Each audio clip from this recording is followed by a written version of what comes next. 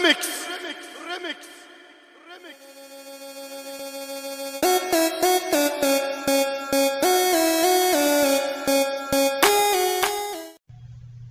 guys, how are you all and what's up? Today I have a new lecture of Shopify.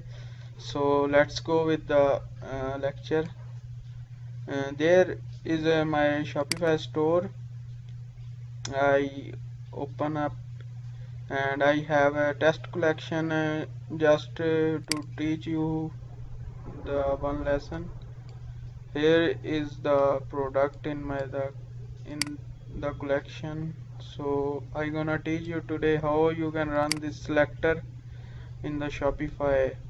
You can see there are three currencies in the selector. If I select the euro, and the product is not showing the euro here, so I gonna teach you uh, how you can do this. If you select here US dollar or euro, so the product shows that currency. So let's go with it.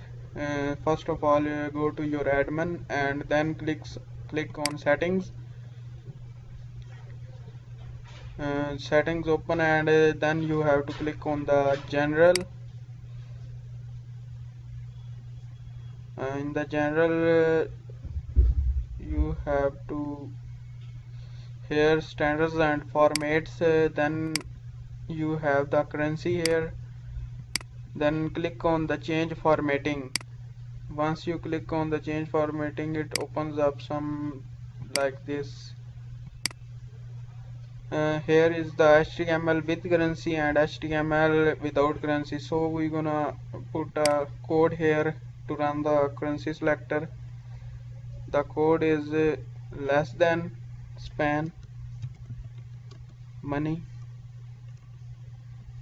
span space money is equal to inverted commas span class. Here is the code is span space class is equal to inverted commas money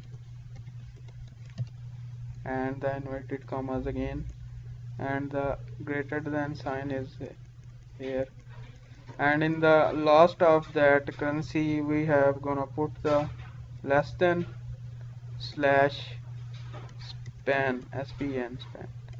So same with the HTML without currency, same method with the, so I gonna copy and paste this, copy paste, and same and the end, copy and paste. And when you done this, just click on the save button.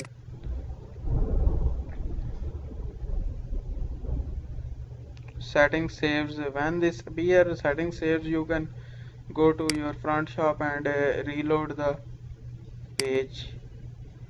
Once I reload, you can see here the British pounds currency is showing here, and if I change to the USD dollars, so wow, it's showing the USD currency. And if I click on the euro, the product is showing the euro. So you can easily do this by implementing the code which I tell you. So thanks for the watching my video. I will be uploading more technical stuff like this. Thanks for watching.